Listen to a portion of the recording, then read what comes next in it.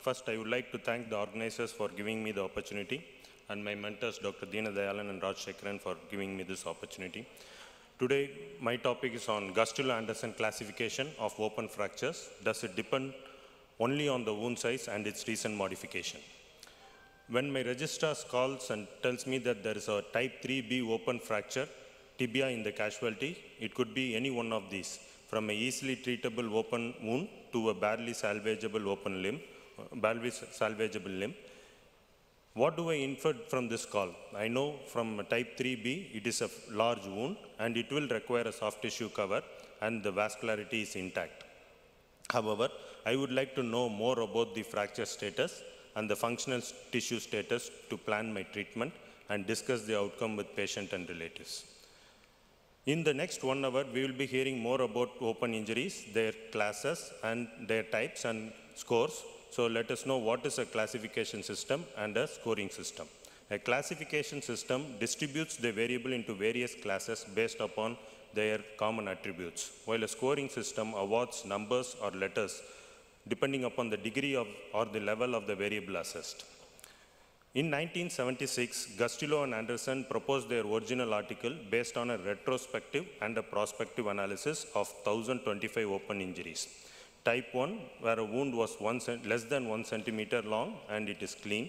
Type 2 wounds were more than 1 centimeter, associated without any extensive soft tissue damage, while a type 3 wound was an open segmental fracture or an open fracture with extensive soft tissue damage or a traumatic amputation.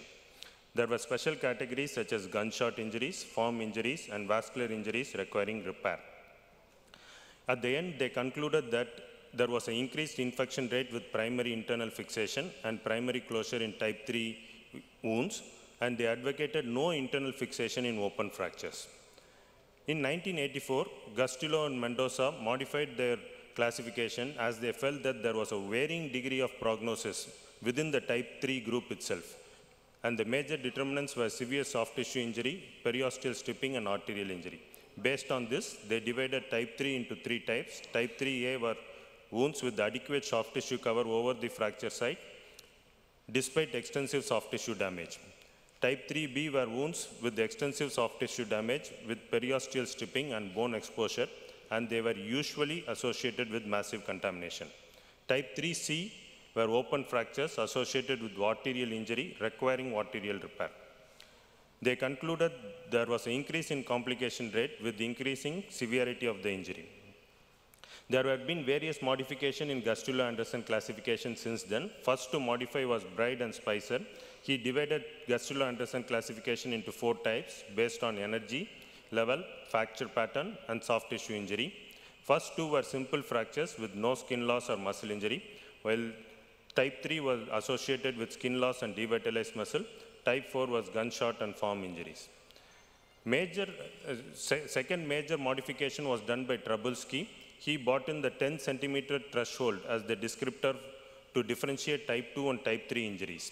Type 2 injuries were defined as 1 to 10 centimeter long, while type 3 injuries were defined which were usually greater than 10 centimeters. So this modification is usually attributed by everyone to Gustilo, but this was described by Trabulski. Over the last 5 decades, various modifications have happened to Gustilo classification. First was by Bride and Spicer, and in 1984 by Gustilo himself, and Giardis modified in 1993, followed by Trabulski in 1994. And various authors have used descriptors to describe vascular injuries in type 3 fractures, type 3B fractures, which did not require any vascular repair. However, none of it gained popularity. And the 2 major modifications were by Gustilo himself and by Trabulski et al. So, when we classify, it is not uncommon for us to classify a wound to type 2 pre-debridement and to it becoming a type 3 after debridement. But Gustilo did not describe when to classify the fracture in his initial publication. However, in a letter to author in 1995, he has emphasized that grading or a classification is only provisional until the debridement has been completed. And Gustilo is used for communication between the clinicians and for education purpose. So it has been analyzed by various authors for inter-observer agreement, and they have found that it only has a moderate to poor inter-observer reliability. It is probably due to use of subjective descriptions such as extensive soft tissue injury, significant periosteal stripping, and massive contamination. So when we see an open wound like this, which exposes the joint with the major intra-articular fracture and a injury to the musculotendinous unit such as patella tendon, though this is a major wound, but because of its location which allows us to close due to lax skin, this wound is termed as a type 3A. But a simple linear wound over a simple fracture with no musculotendinous unit injury is termed as type 3B because it will need a flap cover. So the treatment decides the class in which the fracture has to be classified. So this classification becomes more often a retrospective than a classification to guide treatment. So a wound such as this, which is large, more than 10 centimeter, over the fracture site with no bone loss and musculotendinous unit injury is also classified as type 3B, while a similar wound with the bone loss and the patella tendon loss, which will affect the functional outcome, is also termed as type 3B injury.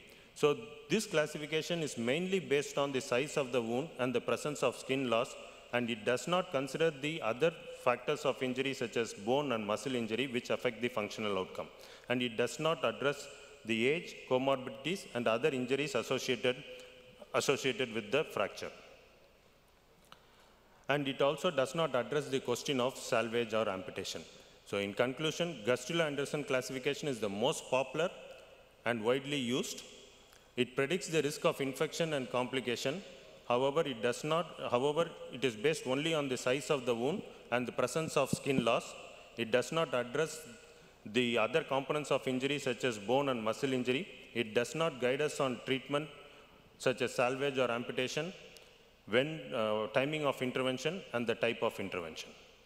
And it has a poor inter-observer reliability. Thank you.